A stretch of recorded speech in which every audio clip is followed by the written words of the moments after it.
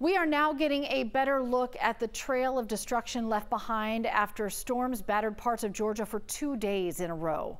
The whole ceiling is caved in. There's a giant hole. There's a tree, part of the tree sticking through the roof.